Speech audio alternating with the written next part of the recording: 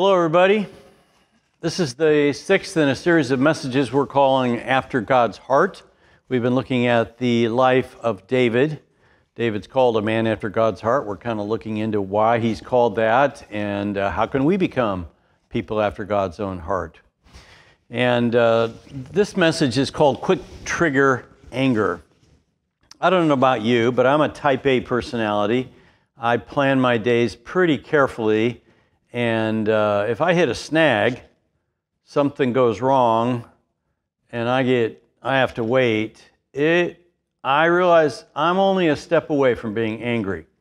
And so I have to really watch myself. Apparently, David had a problem with anger. Probably wouldn't know it so far in this series of messages, but in 1 Samuel 25, we learn this. So if you have a Bible, turn to 1 Samuel 25. And I just want to tell you a little bit about the story there. So David is on the run from Saul. Saul's trying to kill him. David's to be the next king. Saul is jealous. David's loved by the people. Saul's not. Jonathan, his son, loves him. That makes him jealous, and he wants to kill David. So he's chasing him all around. David's mostly around the Dead Sea, in the desert, terrible place, going from cave to cave, place to place. And he comes to a place in this Dead Sea desert area called Maon. And his men are there, and he's next to a man who's a very wealthy man named Nabal. And for a period of months, he protects Nabal's shepherds from disaster. Caravans would come through, marauders, and when it was sheep shearing time, David sent 10 of his men down to say, may God bless you. Hey, we've been kind of protecting you all these years, so if you can spare something, it would be greatly appreciated. Well, Nabal, his name means fool in Hebrew, responded like, who's David? A lot of people have broken away from their masters, like David had broken away from Saul, and why should I share my meat with somebody I don't really even know? So he snubbed the men. So they came back and told him the story, and David was angry. He said, slap on your sword. So 400 out of his 600 men got on their horses and came after Nabal.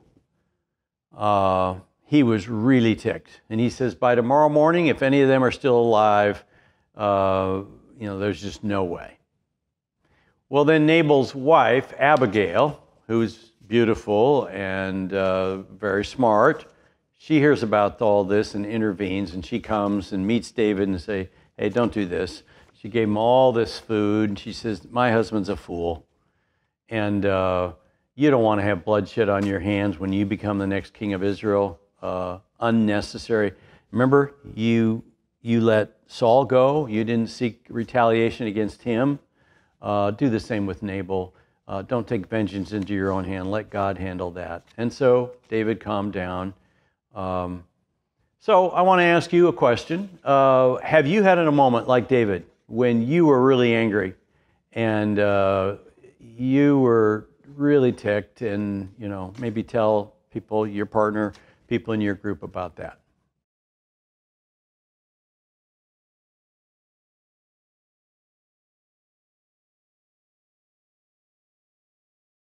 All right, so what we want to do in the final minutes here is to talk about, okay, David avoided anger. What happened? How did he avoid what I call quick trigger anger? And I hope to see you Sunday when we unpack that, and I have a few things to say.